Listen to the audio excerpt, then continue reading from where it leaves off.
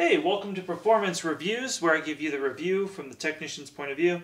And today we're going to be doing a tutorial on the ONEPWR Evolve Cordless, kinda upright. It's hard to call it an upright. It's a quick vacuum. And if you're watching this, you've probably lost suction or something's not working right. So I'm going to go over the basic maintenance tips to look for that you can do yourself. Now, this product does carry a warranty, and I'll try to include a link below. But definitely I'll at least include the 1-800 number to call Hoover, that if you have problems under warranty, you really need to take it to your Hoover authorized service center, and they'll take care of you. They might even send you a part in the mail. They do that sometimes as well, but basically you want to bring it to your authorized professional. So stay tuned. I'm going to show you a lot of good little tips. So the first thing we're going to have to do is empty the cyclone. It gets quite nasty, and you want to do this outside, never do this inside. It is way too dusty. Okay, so after you empty it out, it's still going to be kind of dirty inside. So the cyclone comes apart. Again, you want to be outside or somewhere well ventilated, like my shop. You want to just take it apart. That just gets stuck over time. Now, if you're unaware, it doesn't have any hand tools, so you probably have some sort of hand vac if you own one of these. So you want to do that.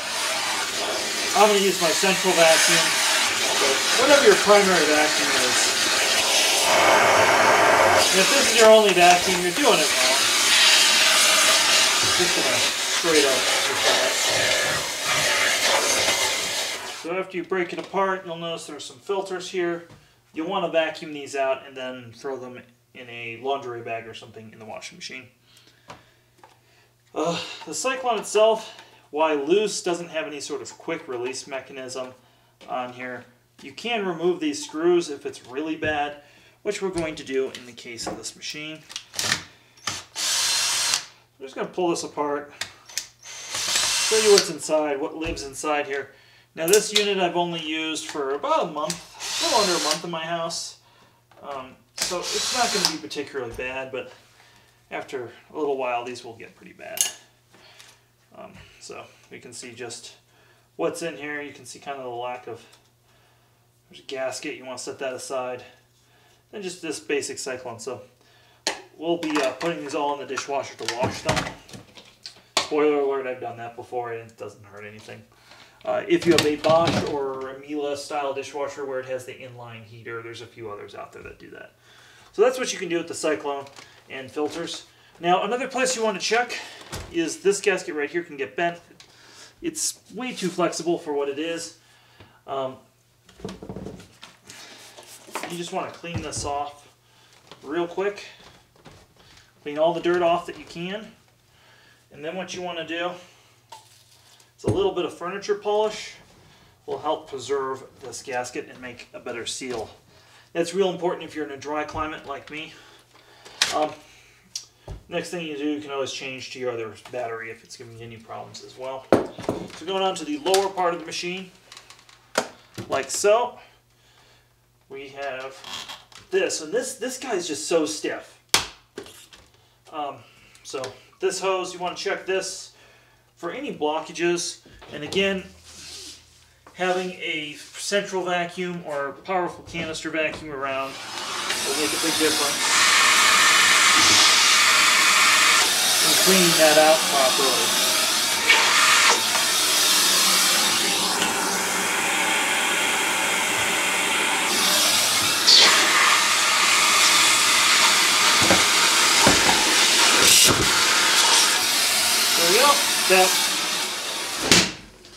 That took that object, so I know it's clear. You can use a laundry sheet, you can use a little bit of toilet paper, you can use a coin, anything down here just to make sure it's nice and clean. This again, same sort of thing.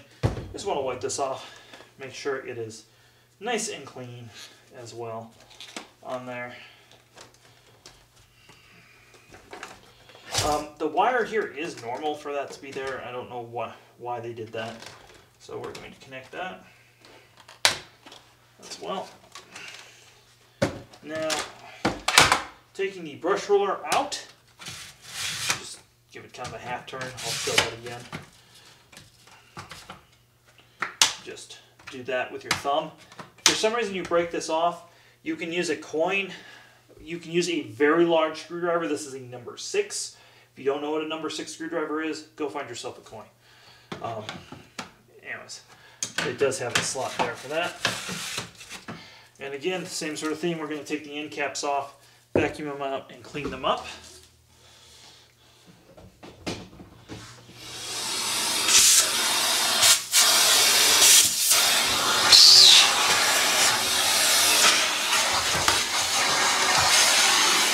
Same there with the inside of the brush roller chamber.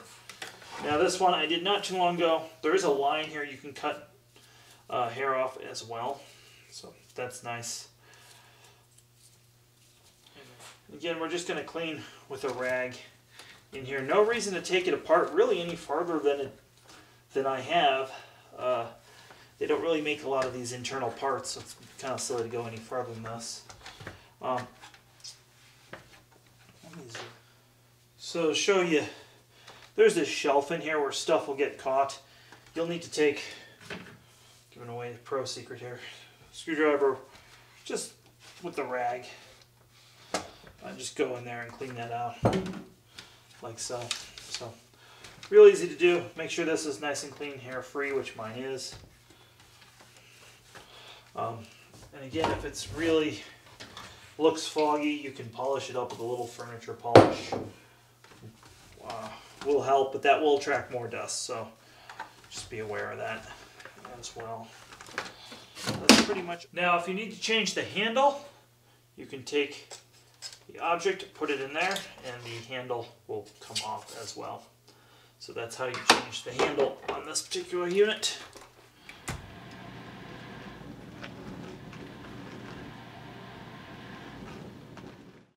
Well, the dishwasher has finished.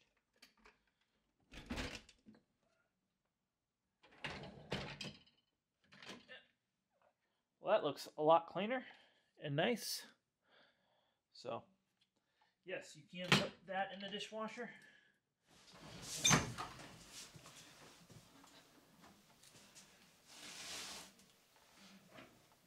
Let's see how this did.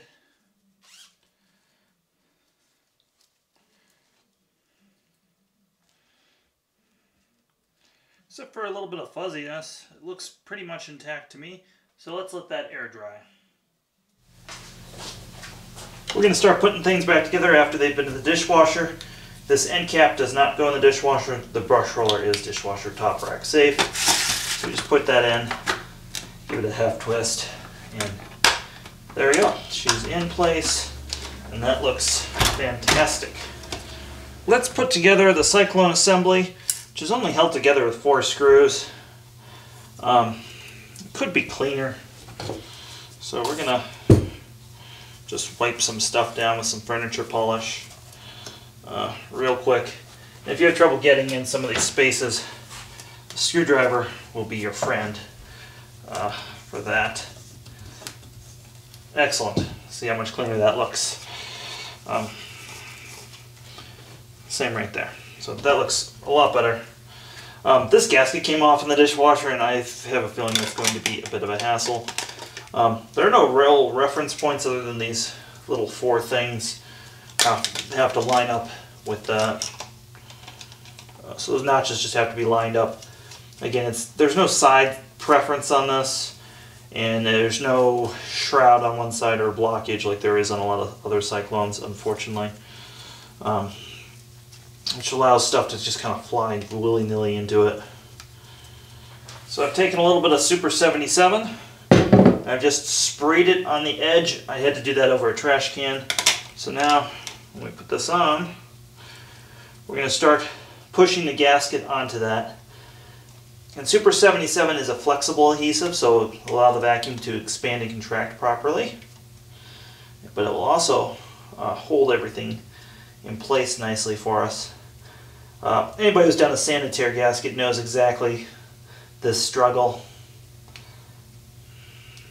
You want to try not to get any of that Super 77 on your hands, because then it just makes your hands sticky. It makes everything hard to work with. Of course, I have gotten it on my hands, and my hands are now sticky and horrible.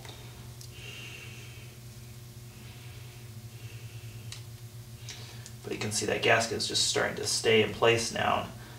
Hopefully I won't get the struggle that I was getting before.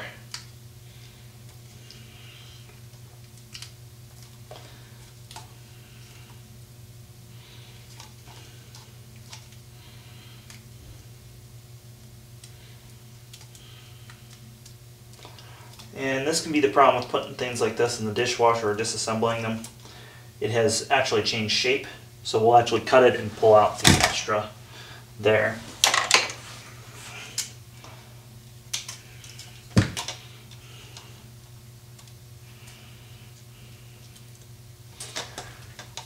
And it got a little stretched out in the dishwasher. That's okay. Beats scrubbing this any other way.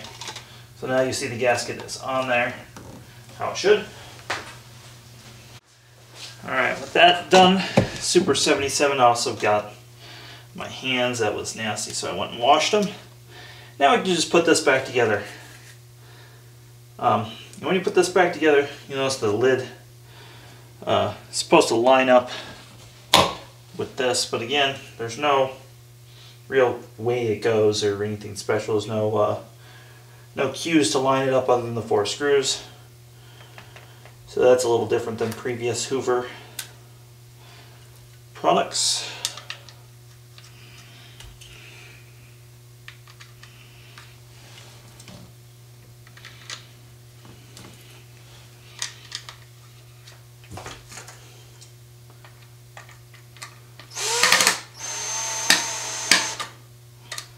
And just like anything else with the torquing pattern.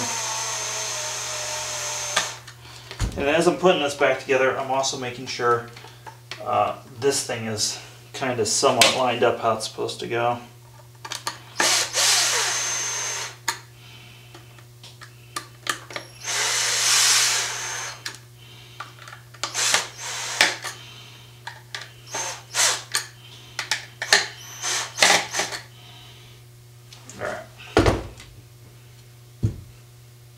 So that's now lined up and back together.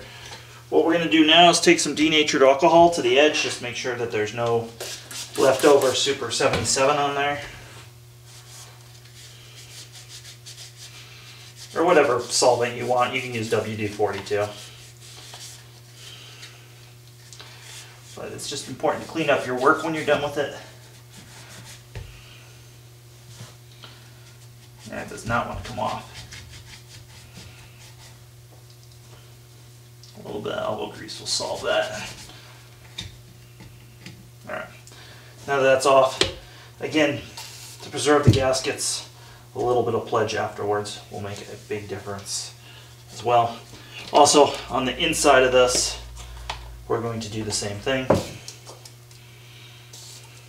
We're going to pledge the rubber gaskets, and we're also going to pledge the Cyclone in this case, which will kind of make it look real good and nice and new. Make it a little bit clearer as well.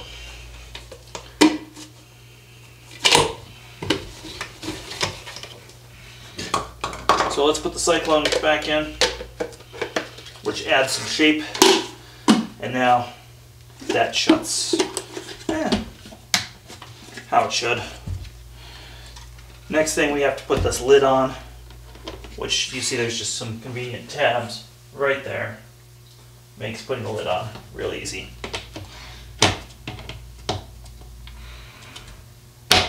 Like so. And next are the filters. And here's what I have to say about the filters. These have been washed 3 times. They're already starting to get degraded and stuff.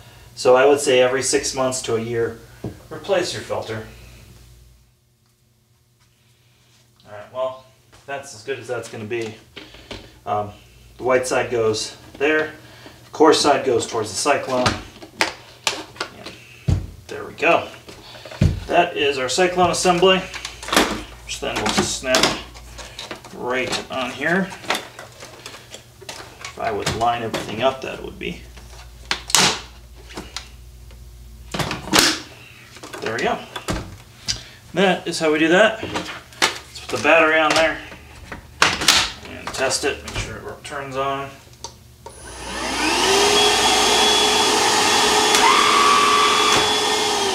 Excellent. Well, thanks for watching our Hoover video. We appreciate your subscription, appreciate you liking, sharing these sort of videos. It helps us out a whole lot when you do that. If you really like what we're doing, go check out our Patreon below, where you can donate to support videos like that. We also have a link to commonly used vacuum items on Amazon below, which is another great way to support the channel. Have a great day.